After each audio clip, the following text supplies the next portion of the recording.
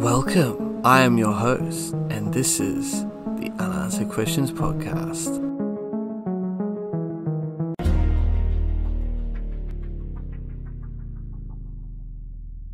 Hello everyone, and welcome to another episode of my new podcast, Unanswered Questions, where every week we will endeavour to discuss a mysterious unsolved case that has many lingering unanswered questions. So I hope you enjoy, and as always, leave me some feedback on what you think about the show, and rate it as well. Now on to the show. This week we'll be talking about the Freeway Phantom. So, the Freeway Phantom is a media epithet for an unidentified serial killer who was active in Washington, D.C. from April 1971 through to September of 1972. Yeah, it's solvable.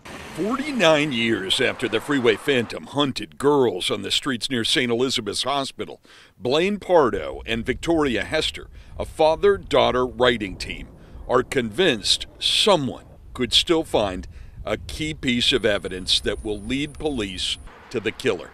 He kept textbooks from one of the girls. He kept hair curlers from another girl. He kept shoelaces from another girl. Some family member may stumble across those things and say, why did he keep this junk? April 25th, 1971, 13-year-old Carol Spinks went out to buy groceries.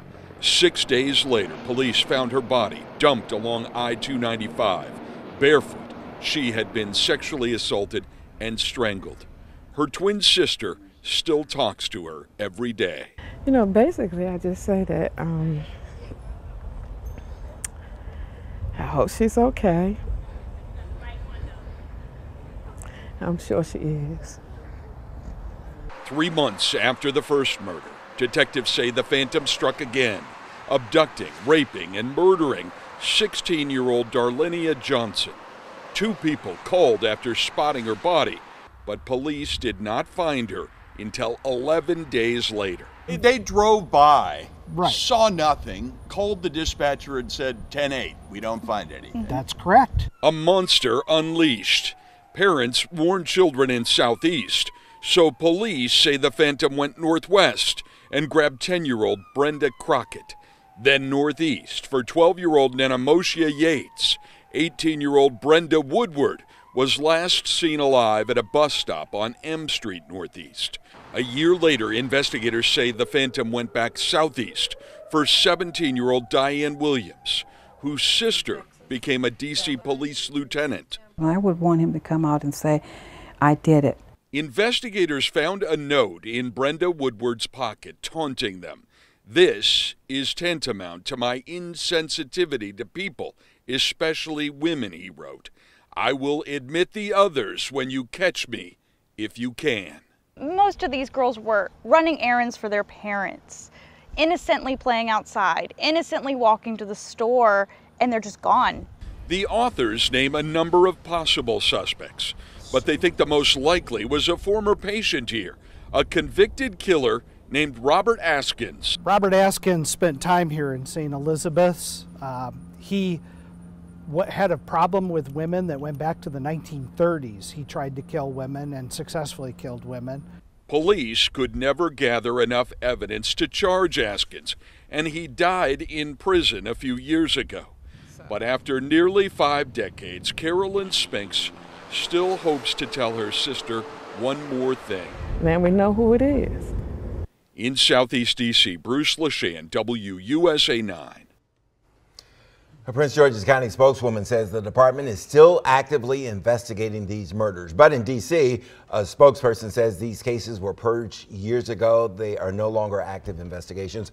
Much of the D.C. evidence has been lost or misfiled, and it's not clear if there's enough left to even recover the killer's DNA. So now we'll get into the murders that he committed. So the first murder was Carol Denise Spinks. So on the evening of April 25th of 1971, 13-year-old Spinks from Southeast was sent by an older sister to buy groceries at a 7-Eleven located half a mile away from her home, just across the border in Maryland. On her way home from the store, Spinks was abducted. Her body was found 6 days later at 2:46 p.m. behind St. Elizabeth's Hospital on a grassy embankment next to the northbound lanes of I-295, about 1,200 feet feet south of Suitland Parkway. Examinations revealed she had been both physically and sexually assaulted and strangled, was dressed but missing her shoes, and had only been killed a few days previously. The next one killed was Darlena Denise Johnson. On July 8th of 1971, Johnson, 16, from Congress Heights, was abducted while en route to a summer job at Oxon Hill Recreation Center. One witness reported having seen Johnson in an old black car driven by an African-American male shortly after her abduction. 11 days later, her body was located only 15 feet, 5.5 meters, from where Spinks had been found, even though police had been notified of the location of the corpse nearly a week earlier by an anonymous caller who had details only her killer could have known. By that time, Johnson's body, again dressed but without her shoes, was far too decomposed to determine the cause of death or if she had been sexually assaulted, but law enforcement was able to find evidence of strangulation. Then there was Brenda Faye Crockett. So on July 27th of 1971, 10-year-old Brenda Crockett from Northwest failed to return home after having been sent to the store by her mother. About 2 hours later, around 9:20 p.m., the Crockett's phone rang and was answered by her 7-year-old sister, who had waited at home while their family searched the neighborhood. Crockett was on the other line crying, and I quote, "A white man picked me up and I'm heading home in a cab," end quote. Crockett told her sister, adding that she believed she was in Virginia before abruptly saying bye and hanging up. A short time later, the phone rang again and was this time answered by the stepfather of Crockett. It was Crockett again, and she was merely repeated what she said in the last telephone call, adding, "Did my mother see me?" end quote, and indicating she was alone in a house with a white male. Her stepfather asked her to have the man come to the phone. Heavy footsteps were heard in the background, and Crockett said, "I'll see you," and hung up. Authorities quickly concluded that Crockett likely called her home at the behest of the killer, who fed her inaccurate information in order to buy the necessary time to perpetrate the crime and to hamper the investigation. At 5:50 a.m. the next day, a hitchhiker discovered Crockett's shoeless body in a conspicuous location on US Route 50 near the Baltimore-Washington Parkway in Prince George County, Maryland. She had been raped and strangled, and a scarf was knotted around her neck. Next is Ninoshima Yates. 12-year-old Yates was walking home around 7 p.m. from a Safeway store in Northeast on October 1st of 1971 when she was kidnapped, raped, and strangled. Her body was found within 3 hours of her abduction just off the shoulder of Pennsylvania Avenue in Prince George's County, Maryland. As with the other cases, her shoes were missing and unidentified green fibers would also be found on her clothing. A witness apparently saw her getting into a blue Volkswagen, and although investigated, the lead led nowhere. It was after this murder that the Freeway Phantom moniker was first used in a Daily News article describing the murders. Then there was Brenda Denise Woodard. After having dinner with a high school classmate on November 15th of 1971, Woodard, 18, from Baltimore, boarded a city bus around 11:30 p.m. to return to her Maryland Avenue home. Approximately 6 hours later, a police officer discovered her body, which had been stabbed multiple times and strangled in a grassy area near Prince George's County Hospital along an access ramp to Route 202 from the Baltimore-Washington Parkway. Unlike the other victims, she was still wearing her shoes and a coat had been placed over her chest. One of its pockets contained a very interesting note from the killer. It said, and I quote, "This is a tantamount to my insensitivity, to people, especially women. I will admit the others when you catch me if you can. Freeway Phantom." Based on a handwriting sample, authorities surmised that the notes written on paper cut from the victim's school notebook had been dictated to and handwritten by Woodard. They also speculated that given the absence of indications of duress in the writing, apart from evidence of dysgraphia, she may have also known her killer. There was Diane Denise Williams. The Phantom's final victim was claimed almost a year later on September 5th of 1972. A 17-year-old Bellow High School senior, Williams cooked dinner for her family and then visited her boyfriend's house. She was last seen boarding a bus at 11:20 p.m. near his house. A few hours later, her strangled body was discovered dumped alongside I-295 just south of the district line. As with other victims, her shoes were missing, but no signs of sexual assault were found, although traces of semen, assumed to be from her boyfriend, were found. The Freeway Phantom case has seen a myriad of investigations and garnered much interest over the years. Numerous investigative tips came from the general public by a telephone hotline operated by the Metropolitan Police Department of the District of Columbia, MPDC, and information also came by the way of mail. All these leads were investigated to their logical conclusion. Some leads were evilly proven to be not viable, while others required substantial investigation. The investigation was conducted by a law enforcement task force,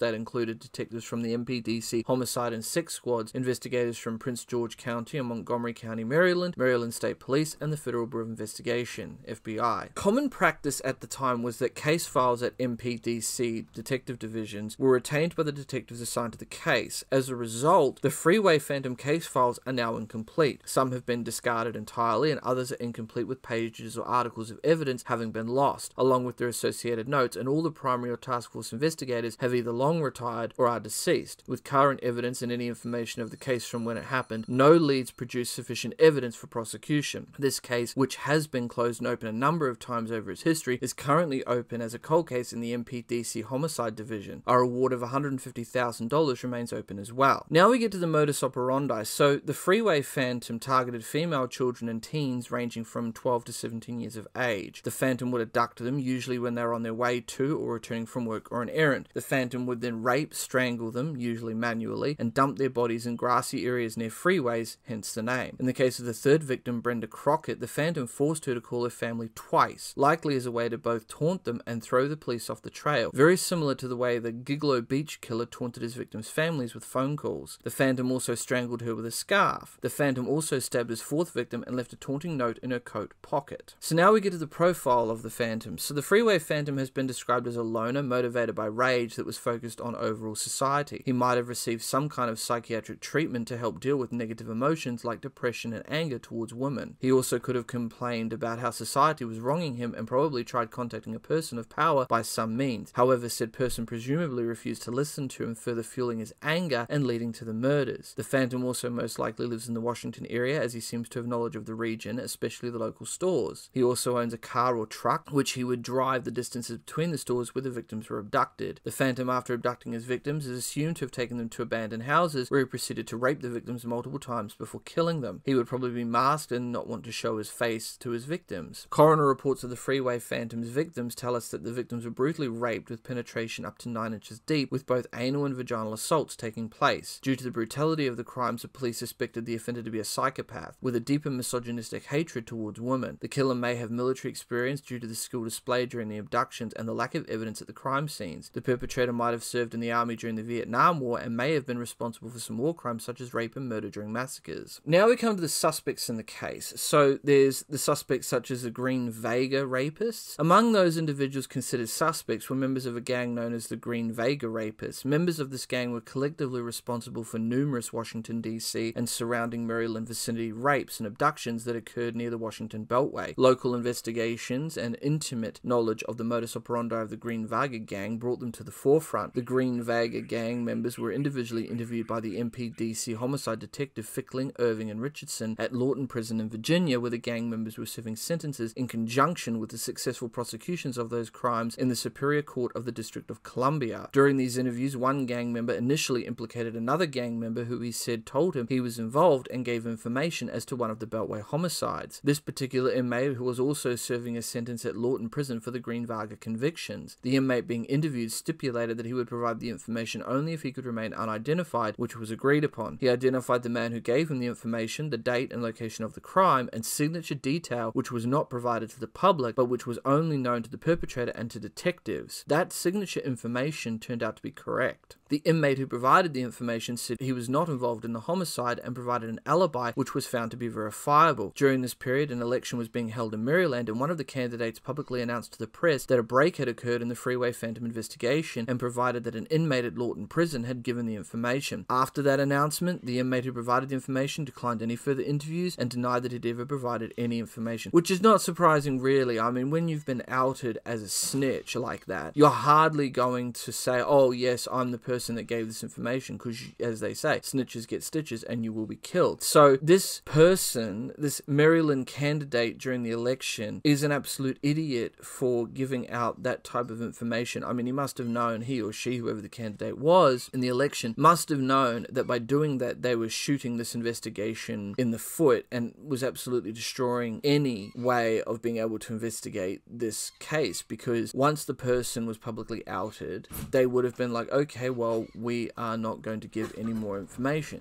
And that sucks, because it seems as if this person, whoever this inmate was, had reliable information that only the killer would have known. So if this loudmouth candidate hadn't opened up their mouths and publicly announced this break in the case, we may have been able to know who the Freeway Phantom was, and we may have been able to find out a little bit more information. Unfortunately, because this loudmouth decided to ruin that, this case may never be solved now. And I'm not surprised that the inmate decided decided to deny anything. I mean, basically it's like when you're outed, it's like, well, I don't know anything what you're talking about. Next we come to Edward Sullivan and Tommy Simmons. So Sullivan and Simmons, two ex-cops, were arrested for the murder of Angela Denise Barnes. Barnes, 14, was at one point thought to be a victim of the serial killings. Authorities later determined that Barnes was not a victim of the Freeway Phantom and resumed their investigations on the murders. There was also Robert Askins. In March of 1977, a 58-year-old computer technician, Robert Edward Askins, was charged with abducting and raping a 24-year-old woman inside his Washington, D.C. home. Homicide detective Lloyd Davis proceeded to question Askins and learned that he had been charged with murder on several previous occasions. On December 28th of 1938, Askins, then a 19-year-old college student and a member of the science club at Minor Teachers College, served cyanide-laced whiskey to 5 prostitutes at a brothel, resulting in the death of 31-year-old Ruth McDonald. On December 30th, only 2 days later, he stabbed to death another prostitute, 26-year-old Elizabeth Johnson, at the same location. Upon his arrest, Askins declared to police that he was a woman hater and was placed under mental observation at Washington, D.C.'s Gallinger Hospital, where, while there, he broke free of his restraints and assaulted 3 orderlies with a chair before being subdued. During his trial, it was revealed that he had been a police informant aiding law enforcement in the arrest of prostitutes. In April 1939, Askins was found criminally insane and committed to St. Elizabeth's Hospital. 5 months after being released in April 1952, Askins strangled 42-year-old Laura Cook to death. He was indicted for this murder in 1954, accused of several other assaults of similar circumstance, and retried for the 1938 murder. It having been determined that he was indeed sane upon committing the act, despite claiming he intended the cyanide for himself, planning suicide, he was convicted of second-degree murder and sentenced to 20 years to life. This conviction was overturned in 1958. After the 1978 rape charge, Askins' home was searched by police in connection with the Freeway Phantom murders. Court documents were found in a desk drawer in which a judge had used the word tantamount, an uncommon word that had appeared in the note dictated by the killer of Brenda Woodard. Furthermore, colleagues at the National Science Foundations, where Askins was employed, reported that tantamount was a word that frequently cropped up in his speech. They also found soiled women's scarves, photos of girls and young women, a knife used in another crime, and an essay from a girl. Another warrant was issued a month later, allowing police to search Askins' vehicle. They found 2 buttons and a gold earring under his back seat, records showed. But police didn't have the evidence to tie him to the deaths of any of the 6 girls. The green fibers found on 5 of the 6 victims didn't match the fibers found in his home or car, and hairs found in them came back negative. A search warrant was eventually obtained, and investigators dug through Askins' backyard. No physical evidence was obtained, and Askins was not charged in connection with the Freeway Phantom killings. Askins, who died at the Federal Correction Institution in Cumberland, Maryland on April 30th of 2010 at the age of 91, remained in prison for 2 DC-era abductions and rapes in the mid-1970s, and had been contacted by both Davis and Press regarding the Freeway Phantom slayings. He denied any role in them, adding that he did not have the depravity of mind required to commit any of the crimes. One of the major clues into the Freeway Phantom's identity is that his geographical anchor point was St. Elizabeth's Hospital, a mental asylum in Washington, D.C. This suggests that the killer was familiar with the facility and likely means that he was either a patient, a doctor, or a worker who knew the area well. Another potential clue is that the Freeway Phantom appeared to keep trophies of his victims. Police have expressed their hope that someone might come across some of the tokens and alert investigators. Quote, he kept textbooks from one of the girls, curlers from another girl, shoelaces from another girl, noted Blaine Padro, who co-wrote a book on the murders. Some family members may stumble across these things and say, why did he keep this junk? He added, lastly, the Freeway Phantom stopped his crime spree in 1972. Investigators believe that suggests he either died, was incarcerated, or moved away from the area at the time. There are several reasons why the Freeway Phantom has been so difficult to catch. He was probably charming and would probably